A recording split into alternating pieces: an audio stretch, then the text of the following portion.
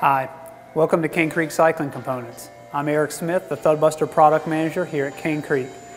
In this video series, we will show you how to properly install and set up your Thudbuster. Don't forget to visit us online at canecreek.com. Let's get started. First, we will need to take some measurements: saddle height and fore aft. Measure from the top center of the saddle to the center of the bottom bracket and write down the number. This is your saddle height. Next, measure from the nose of the saddle to the center of the steerer tube and write down the number. This is your fore and aft.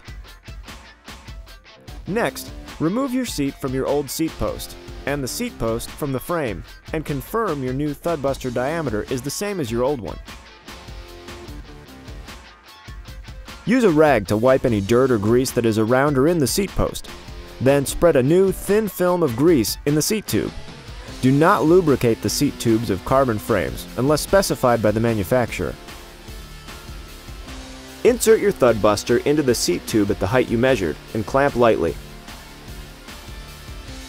Now, loosen the two saddle clamp bolts, front and rear, until the threads are barely engaging the barrel nuts.